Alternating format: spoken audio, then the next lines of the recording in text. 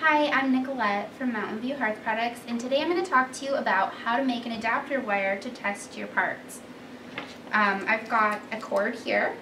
You could get this at pretty much any computer store. This is really similar to a cord that you would use to plug into your computer. You would cut the end off, and then you would have two power wires, and then you're going to put spade connectors on the end. We have one male and one female spade connector here on ours.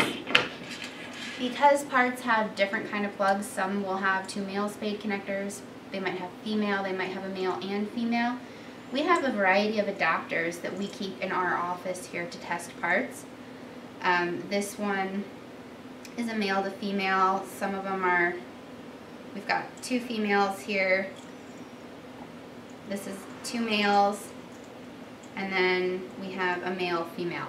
So if you have a pellet stove or a wood stove and you plan on having that product for a while, it's definitely worth it to go out and buy some spade connectors, some wires, and a plug like this, and make yourself an adapter so that you can test your parts at home. It'll save you a lot of money on having a technician come out. You can just pull the part out, quickly hook it up, and plug it in, and it either works or it doesn't.